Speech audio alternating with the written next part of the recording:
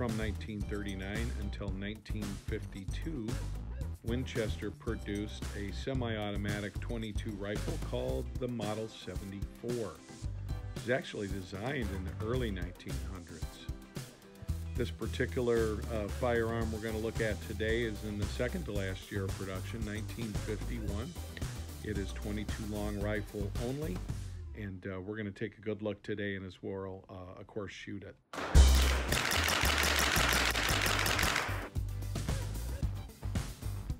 Well, hey guys, it's Dr. Drake 63 here again. Gonna take a look at an oldie but a goodie. You might say, what the heck's this hole in the side? Well, that's how you load up to 14 rounds of .22 long rifle into a Winchester 74. And a magazine tube that goes in the back.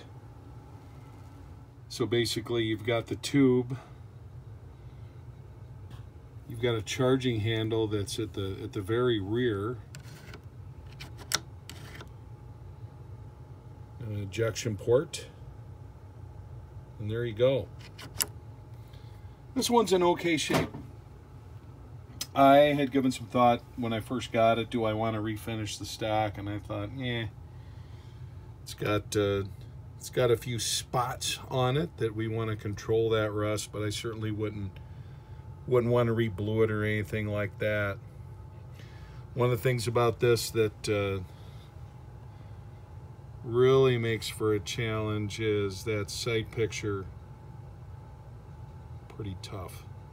That's one small front sight there, especially when you're lining it up through the rear. Now this would be a great peep sight gun, and they did make versions of this where a peep sight might be attached to the rear.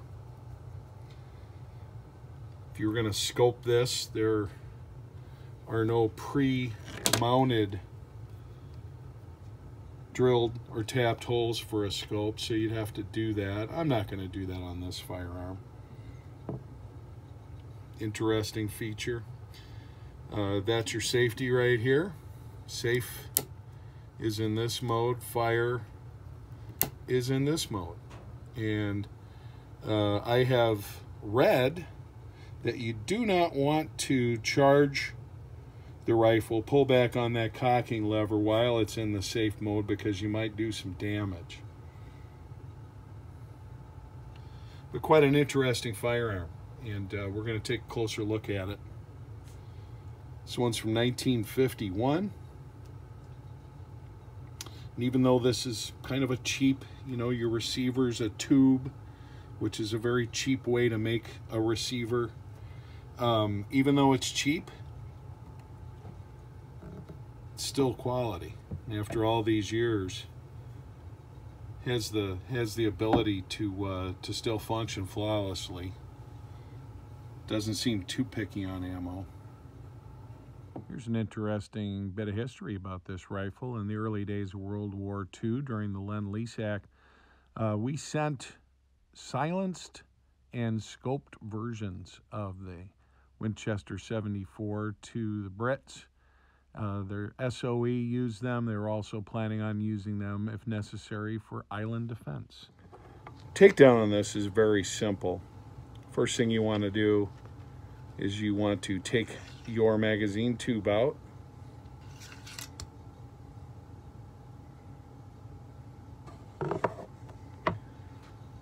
Give you a closer look at how all that works. Nice metal butt plate in pretty decent condition. And then everything that you need to do to take this stock off of the receiver and the barrel is right here, one screw. Screws into a lug. Like I said, it's a captive screw, and you just basically lift this right off the receiver. And here you can see what you have here. And then here's your assembly. Everything, like I said, your takedown screw goes into this lug, which is drifted into the barrel, dovetail joint. And I actually cleaned this yesterday, so I'm not going to get into a complete takedown or anything, but what you see right here is this is your feed ramp. That tube I just showed you in the stock marries up right here, and that becomes your feed ramp.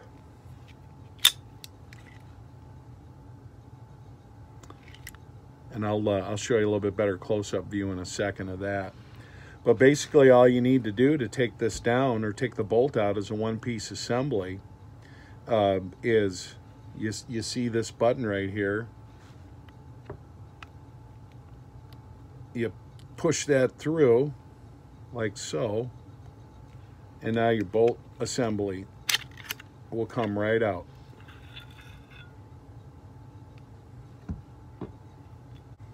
And it is highly recommended that you wrap around this charging handle, because it's just held in place in this rear portion of your bolt assembly by a little hook. And if that comes off, you're going to have springs and parts flying, which I'm not interested in.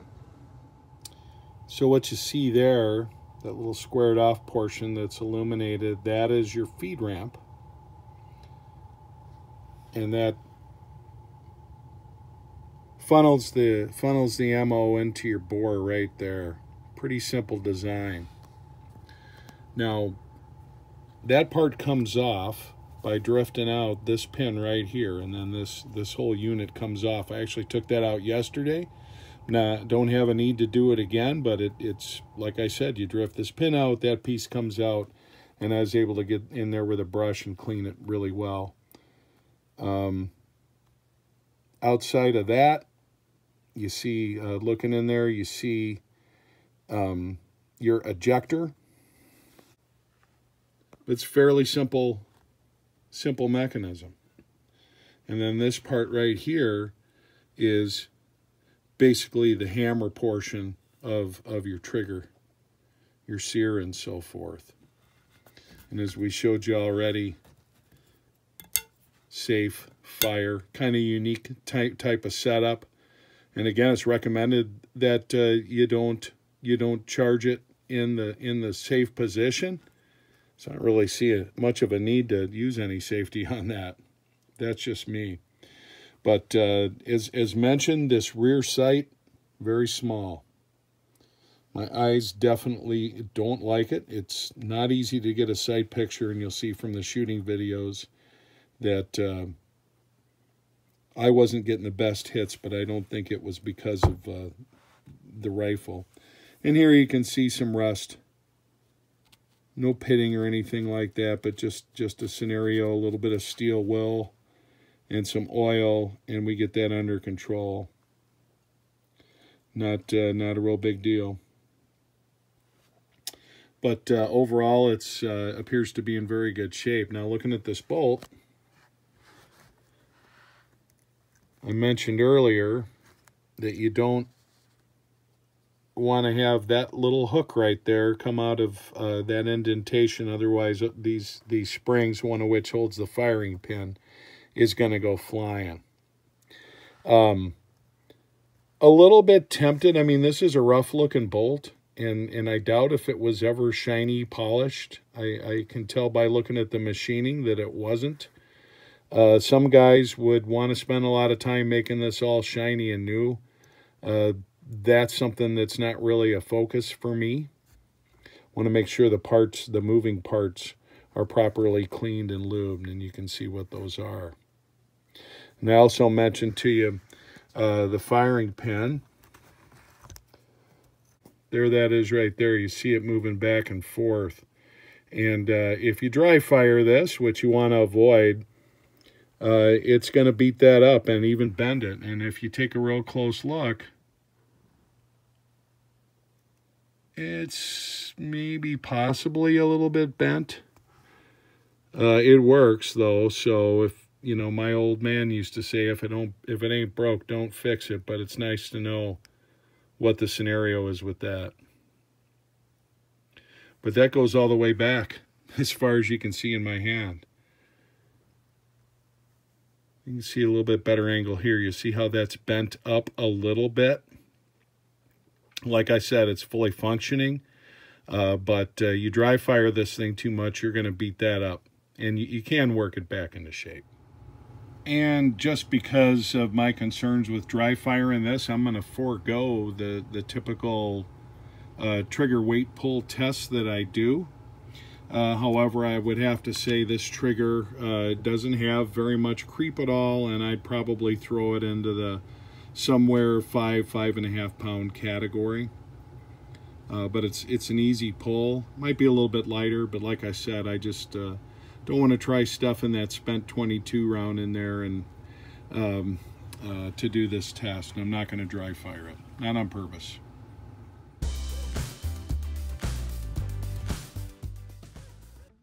So this is certainly not the fastest way to load a 22, certainly not compared to modern magazines and things of that nature, but it works pretty well. It's a different approach than the tube that you load and mount in the front of the barrel. But I think it's kind of an interesting system, kind of cool. I know like the Browning semi-automatic rifles still made today use that. So I mentioned the trigger was very nice, not a lot of creep or travel to it, and so no issues from that standpoint obtaining accuracy. The issues I had obtaining accuracy were just a very small sight picture, and I wear corrective glasses, and so I kind of don't get to see everything that I want to see at once, but you can kind of see I fooled around with elevation and got to the point where I could get groups like this at 25 yards. So certainly not bad, but you know, it's not going to compete with a scoped rifle either. Now, one of the things I want to be careful to do with this rifle is, lacking a bolt hold open, I want to make sure that I'm not dry firing this on the last shot. So I'm going to be careful to count. I've got this loaded up with 14 rounds, and the name of the game here, it's -8. Probably kind of a silly test to say, hey, this is the ultimate decider of what's a good semi-auto, but hey, last week we took that Marlin 60 out and shot it in -1 or -2. The Winchester 74 says, hold my beer, we're going to show you what we can do at -8 for a firearm that's 70 years old. So let's see.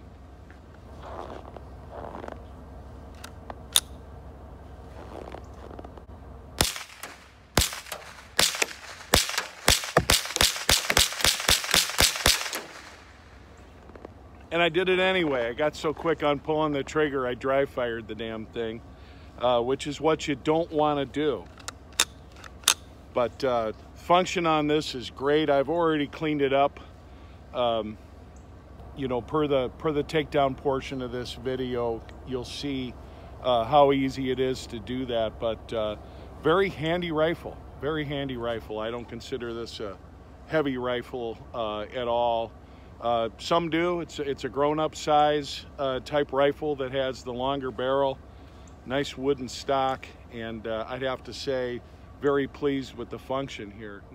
Now maybe a better ultimate test of how this rifle does is using a round that's given me fits with most of my semi-autos, and it's this Winchester right here, and it has kind of a squared off nose, which I think can cause some feeding problems.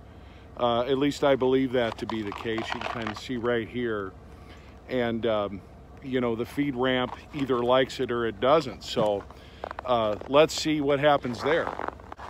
One thing I really like about this particular firearm is the position of your charging handle. I mean, you can literally just cock it with your thumb, and there you go. But let's see how this does.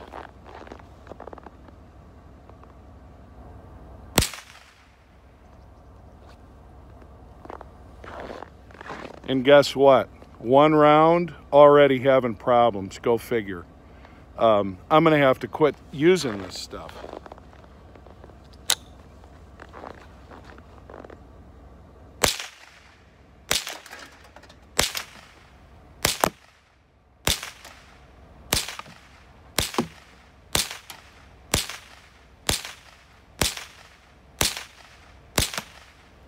And I did count that time.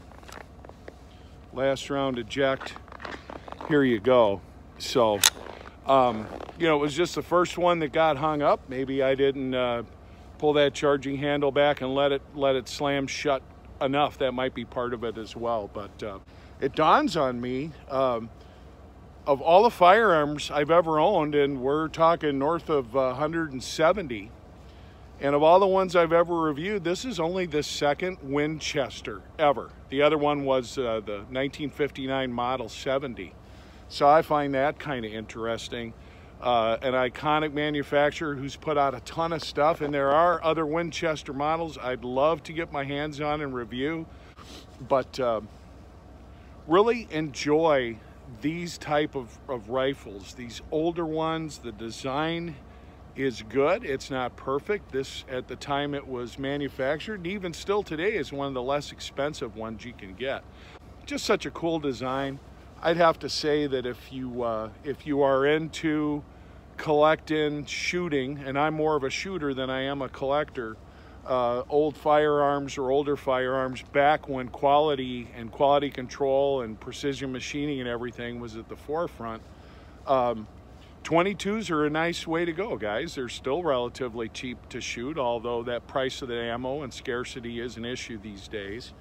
But in addition to that, they typically don't cost as much. We're chilly, it's 8 below, and I've given you about as much of my body temp as I'm gonna today. Guys, I appreciate you watching.